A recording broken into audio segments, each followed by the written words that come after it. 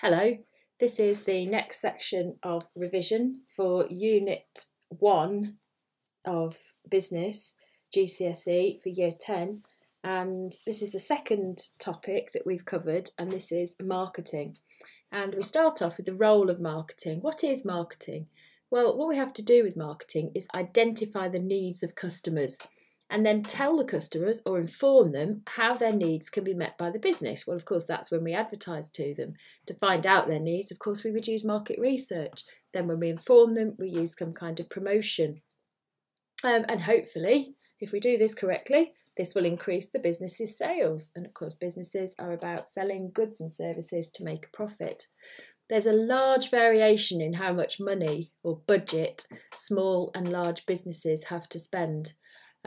So we always have to bear that in mind when we're answering exam questions, because if you say that a small business can use TV advertising, then obviously you're going to lose marks for that because they won't have the money for it, they won't have the budget for it.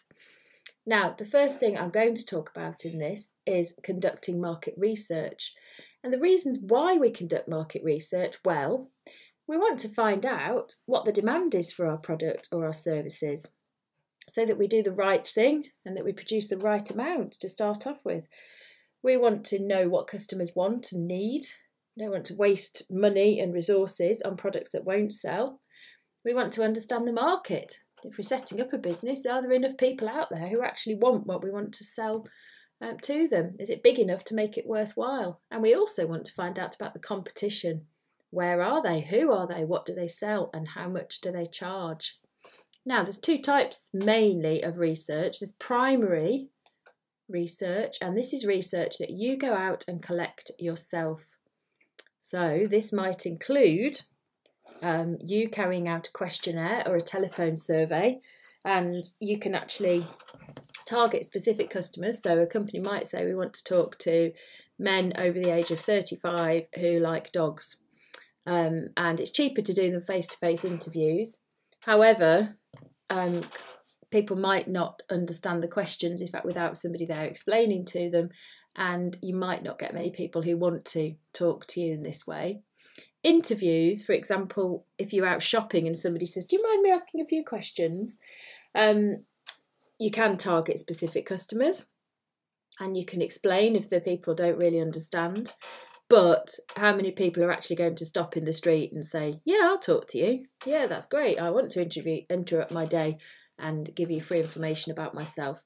And also, you can end up with biased results. This means that the people answering the questions answer the way they think that you want them to answer.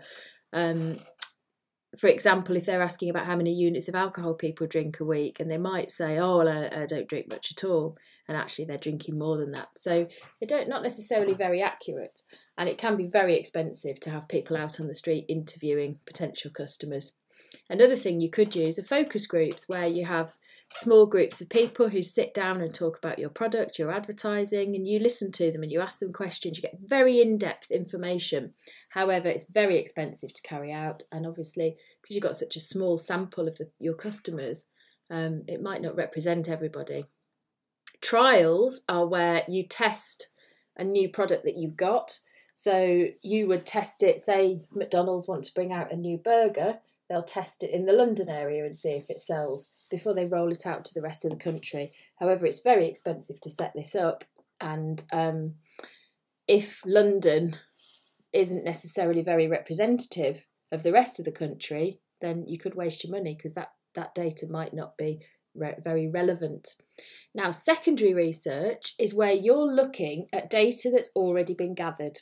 So you're not actually going and doing any questioning or finding out anything yourself. You're looking at information that somebody else has already put together into a report.